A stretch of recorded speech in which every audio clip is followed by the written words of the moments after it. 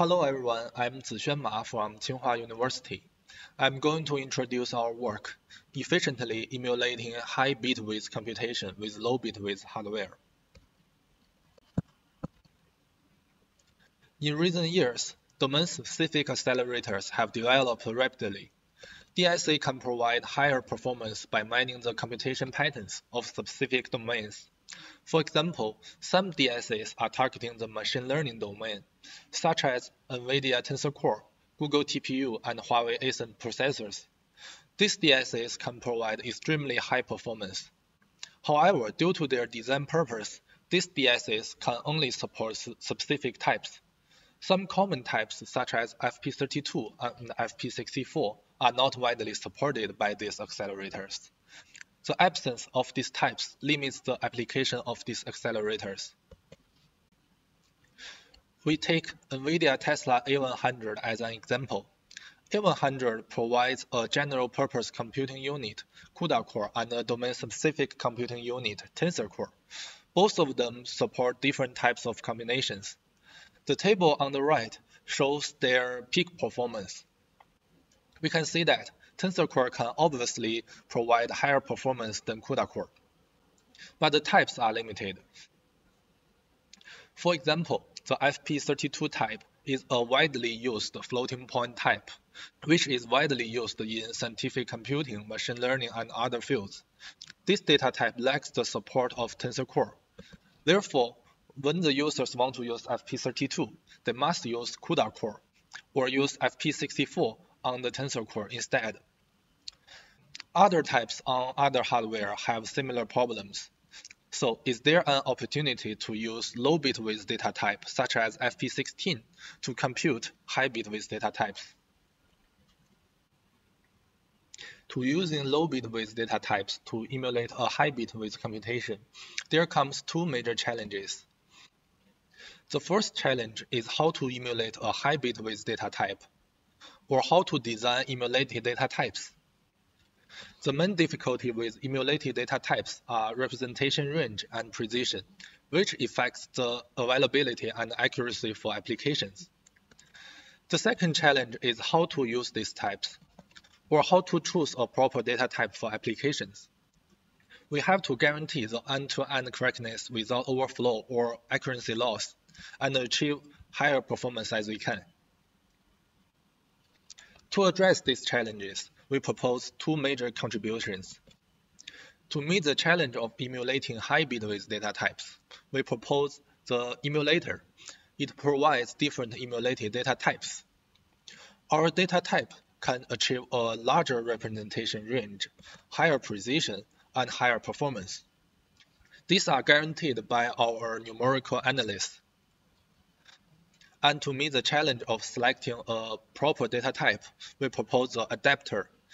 It can dynamically choose a data type for specific inputs and generate a computation schedule with a fine granularity, and automatically choose a proper computation strategy.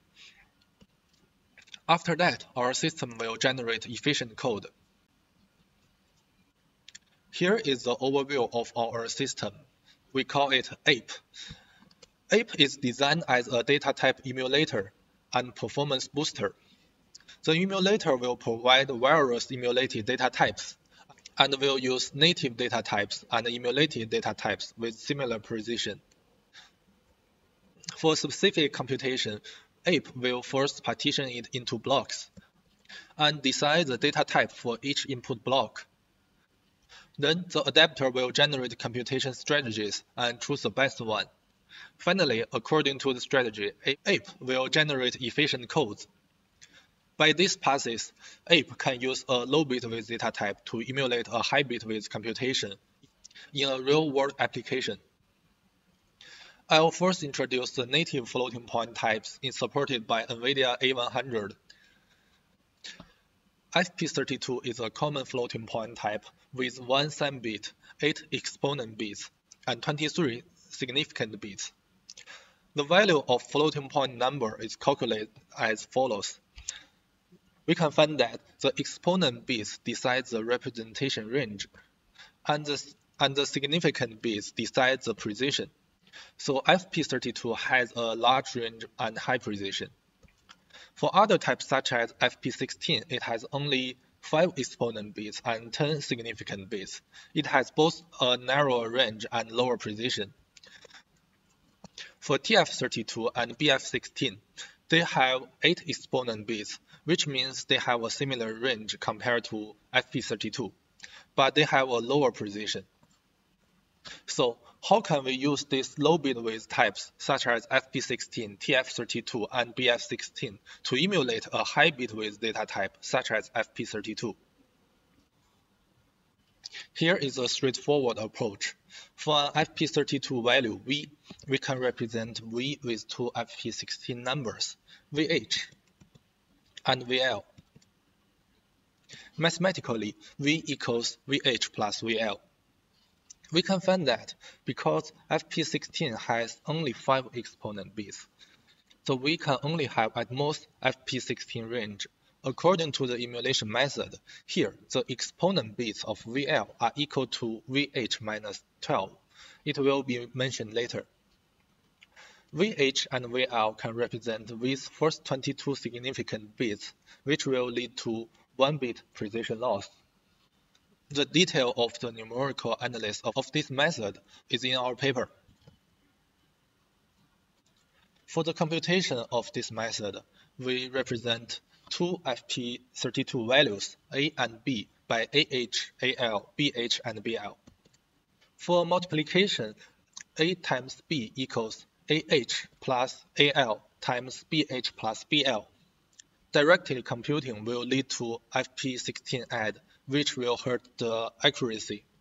So we compute A times B with AH times BH, AH times BL, AL times BH, and AL times BL. This computation only contains FP16 multiplication and FP32 accumulation. The accuracy is guaranteed by the hardware. We use 4 FP16 multiplication to emulate 1 FP32 multiplication. Because FP16 has a peak performance of 312 T-flops on NVIDIA A100, this method can achieve 78 T-flops peak performance, which is higher than 19.5 T-flops provided by FP32 on CUDA core. This approach is proposed by Markdis in IPDPS 2018, but this method is limited by its narrow representation range. For example, for such a FP32 value V, which is within the FP16 representation range, you can see the exponent is minus 10. For this value, VH is okay, directly converted from FP32 to FP16. But the value of VL has an exponent of minus 22. This value is out of FP16's range. When converting to FP16, it will fall back to a subnormal number, which will hurt VL's accuracy. We can see VL lost the extra 8 bits of accuracy in this case. By analysis, the range of this method is from 0.25 to 64,000. This means that if the value is from 0 to 0.25, it cannot guarantee the accuracy. This limits the usage of this method. You can see our paper for detailed proof of the range. So, is it possible to fix it and enlarge the representation range in this case? Yes, we can. In fact, the major problem is the exponent bits of VL. VL will first overflow when the value is lower than 0.25. To guarantee the precision, VH and VL should both within FP16's range. As we mentioned, the exponent bit of VL is VH minus 12, so we can shift VL by 12. It's equal to VL times 4096. Okay, after that, V equals to VH plus VL divided by 4096. And the computation will also be shifted. We call this simulation method FP32F. After that, in the same case, VL will not exceed FP16's range and won't introduce accuracy loss. So this method can manage a larger range. For detailed proof, please refer the paper. Besides range, precision is another important problem. The computation may also introduce accuracy loss. So we have to analyze what happened when computing emulated A times B. For AH, AL, BH, and BL, they have 10 significant bits and an encoding leading 1. Compared to AH times BH, the result of AH times BL and AL times BH will be shifted by 12, and AL times BL will be shifted by 24. Considering that FP32 has 23 significant bits and a leading 1, the 24-bit shifted AL times BL will not affect the final result. So we have an opportunity to reduce the computation. We can skip the unnecessary computation and use only 3 FP16 multiplication to emulate a FP32 computation. Because FP16 has a peak performance of 312 T-flops on A100, FP32F can achieve 104 T-flops and 1.3 speed up compared to the existing approach. Are there more opportunities to use other types for emulation? Besides FP16, A100 also supports TF32 and BF16. TF32 has 8 exponent bits and 10 significant bits with 156 T-flops peak performance. BF16 has 8 exponent bits and 7 significant bits with 312 T-flops. These types provide a range similar to FP32, but with lower precision. So we can use these types and propose emulated data types with a larger range. As a result, we propose TF32 emulated FP32, which we call it FP32T, and BF16 emulated FP32, which we call FP32B. The T-type uses 2 TF32 to represent an FP32 with 8 bytes. It has a range that's similar to FP32 with 52 T-flops. The emulation and computation are similar to the F-type. You can refer to the paper for more details. We'll focus on FP32B here.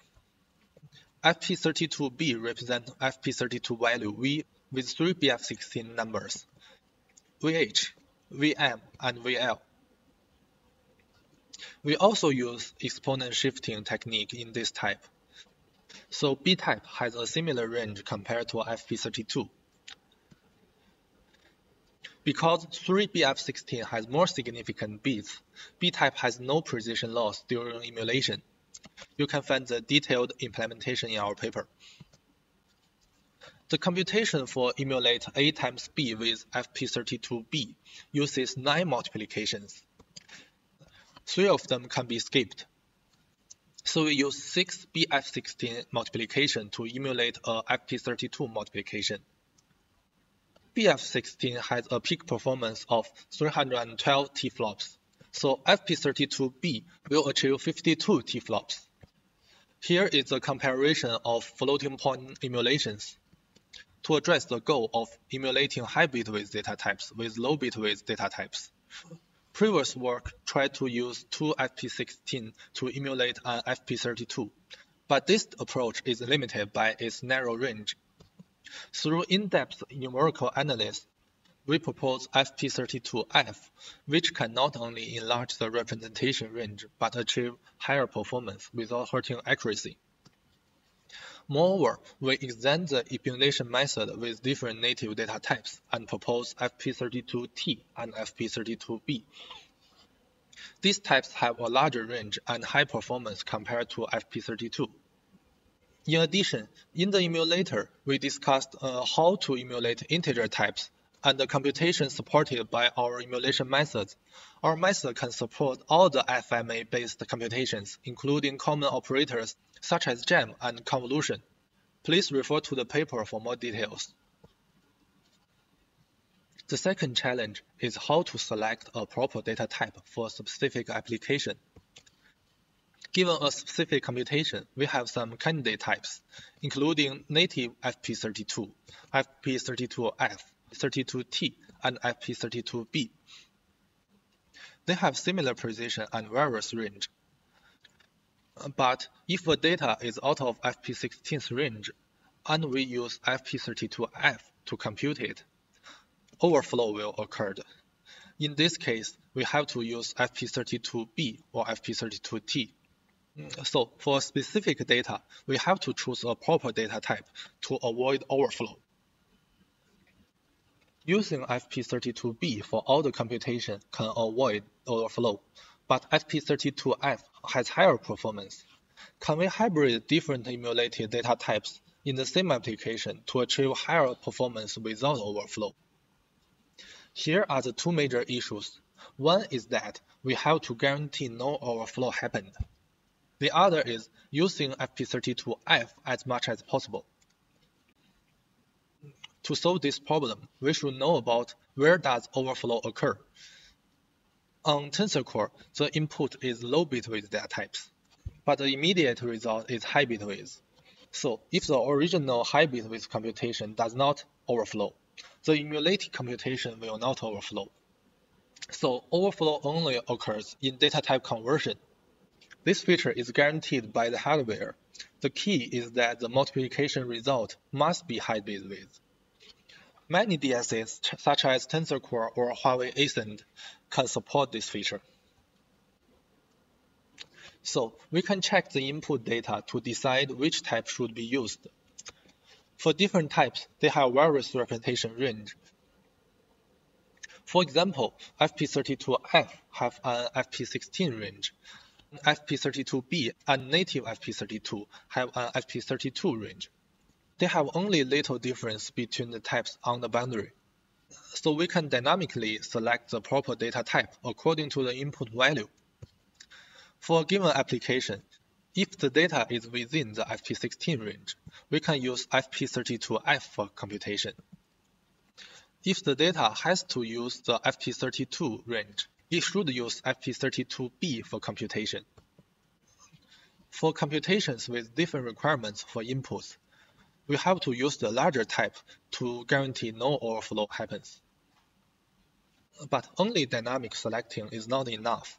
For example, real-world data has patterns. For such a matrix, most of the values are within FP16's range, but some of them are out of FP16's range and have to use FP32B for computation. Should we use FP32B for the whole data? I don't think so. We can use a fine-grained strategy by partitioning the data and select the data type for each block. We can use more FP32F and achieve higher performance. So we propose our fine-grained block-wise hybrid computation.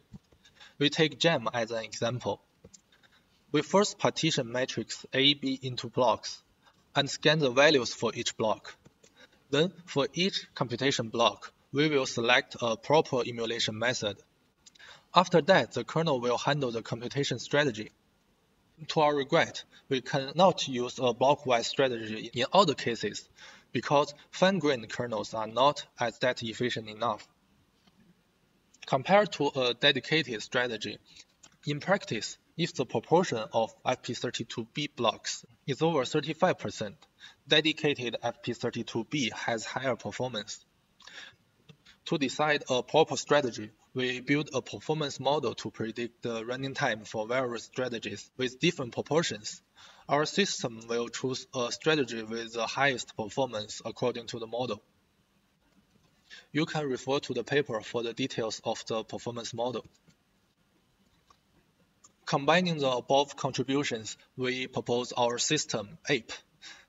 APE is implemented as a BLAST-like library supporting various DSAs, including NVIDIA Tensor Core and Huawei Ascend. Users can replace their Jam API with APE's API. APE will scan the input data and automatically choose a proper strategy. We evaluate APE on NVIDIA GPUs and Huawei Ascend. We mainly show the performance results and the capability of APE in these slides. For more details of precision, range, and performance, please refer to the paper. We evaluate the end-to-end performance on various applications, including quantum circuit simulation, PCA, KNN, K-means, and BERT. Compared to CUDA core on the same GPU, Ape can achieve up to 1.78 times speedup on NVIDIA A100. On Gen, compared to CUDA core, FP32F and FP32B can achieve 3.12 times and 1.85 times speedup, respectively, on NVIDIA A100. Ape can also support emulating integer types on Tensor Core and Huawei Ascend. Verify that our approach can be used on various DSAs. Moreover, Ape's simulation method can support convolution. In the kernels of ResNet 18, Ape can optimize some of them. In this work, we propose Ape, a BLAS-like library using low-bitwidth data type to emulate high-bitwidth computation on various DSAs. Our emulator can provide different emulated data types with larger range, higher precision, and higher performance. An Ape can dynamically select data type with a fine granularity and automatically choose a proper strategy. The evaluation shows that our system can boost Gen by up to 3.12 times and accelerate various applications by up to 1.78 on NVIDIA A100. Here is the reference of this slide. Thank you very much.